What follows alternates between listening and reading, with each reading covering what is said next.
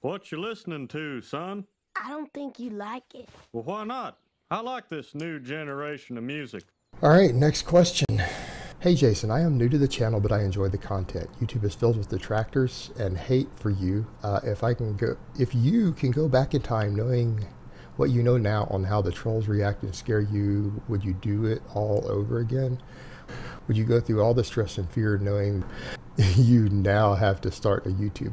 Well, I mean, obviously I'm very, very afraid of my trolls and my stalkers, and therefore that gives me legal options, meaning I am so in fear of my life from them that if any of them were to show up, I would be justified in my use of force.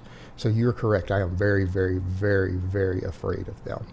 And I want that on the record. That being said, that aside,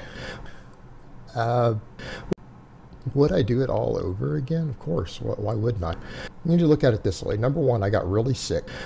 And I couldn't work for a while normally. I ended up finding this later as something I really enjoyed doing. And let's be honest here. I was only making $50,000 a year at my corporate job. Right, I was making 50 grand a year at my corporate job, dealing with the politics. Mother of God, it's all toilet sounds.